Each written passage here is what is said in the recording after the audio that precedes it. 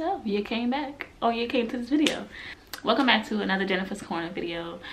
So this video is like spur of the moment because I've like just not got out of the shower, but I was just wanted to record because recently I was reflecting on how I feel about myself or how I felt about myself over the years, and I had to stop in the middle of it and kind of thank myself and tell myself that I'm proud of myself, because I feel like it's been a journey, and it still is, when it comes to loving me, you know. I feel like there's so many like factors that go into loving yourself and like accepting you for who you are, accepting your body for the way it is and stuff like that. And like that could be, you know, whether you get the attention from the person that you kind of like, celebrity, social media, and then that on its own has this effect on all of us, whether we want to admit it or not. And I feel like all the factors that go into loving yourself can be overwhelming at times, but I'm learning to get back to my core and to calm myself down once I start to feel like I'm overwhelmed with my appearance. Because I was thinking, like, when I was a kid, that was like my main concern wasn't my looks. It was playing games or playing my PlayStation or like playing double dutch and drawing on the sidewalk with chalk and stuff, and like watching people play Scully and playing basketball with crates and stuff like that. Watching a movie over and over and memorizing the lines. Like those are things I cared about. But I feel like as I got older, it was just like everybody else, it changes to being obsessed over the way that you look.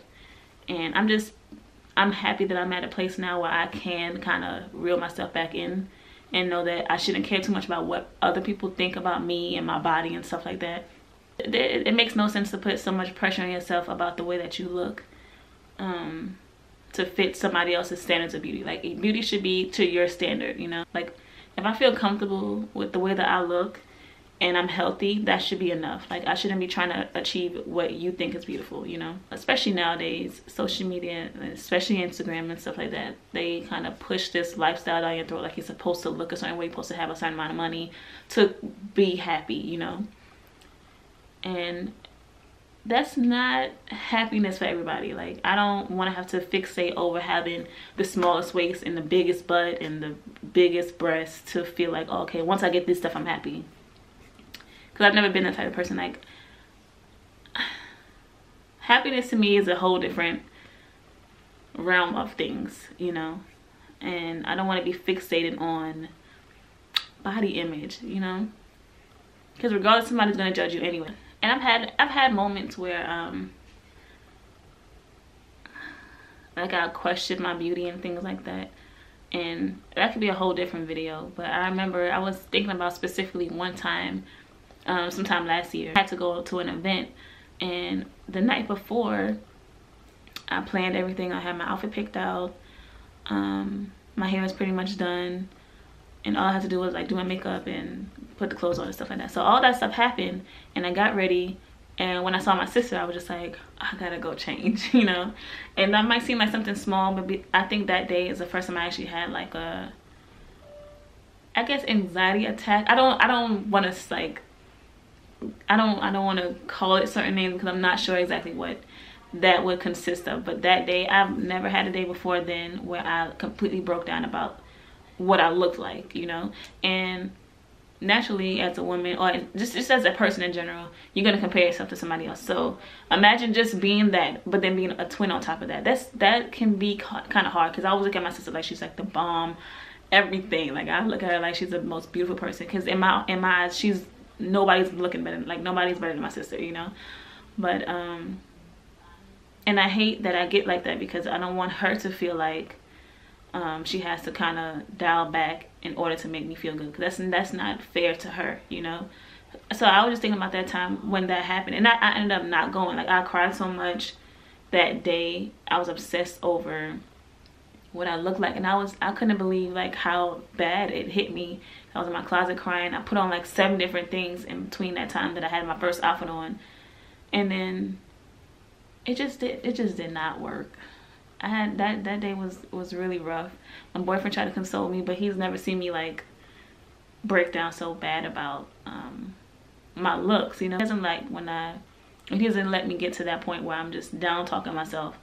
Like he'll snatch me out of a mirror before I start getting to that point, and he'll just tell me I'm beautiful. Like I have good people around me and stuff like that, but that day I was just like, I can't deal with it, you know. But I'm just glad I got past that. I have little mechanisms and little things that I tell myself now when I feel like that's happening again. It's hard to look at yourself and then like question if you even measure up, you know. But I feel like I've been getting better. That's why I was able to tell myself that I'm proud of myself, because I haven't had like those type of episodes in a long time.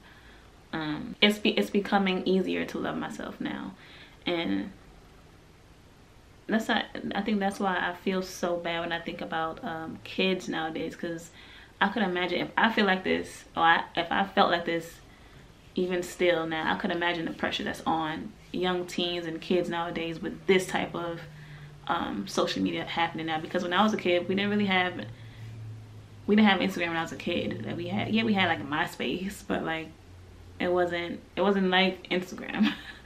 So we need to all get to a point where we just love ourselves, accept the bodies that we have, take care of the bodies that we have now. Because there's no point in comparing yourself, because you're not going to look like that in the next person. It's just not going to happen. There's always going to be a difference between you and the next person. And if we all walked around here looking like the same body type, we'll legit look like robots. Like, it would be such a boring world. So just love yourself, you know, and realize that you are enough. You don't have to have the biggest butt. You don't have to have the biggest boobs.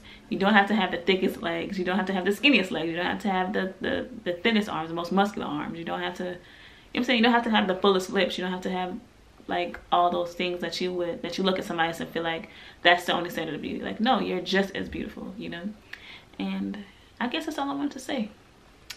So thanks for watching this video. If you guys want to keep in contact with me in between uploads, you guys can follow me on my social media accounts. I'll link that all below. And I guess I'll see you guys in my next video. Bye guys.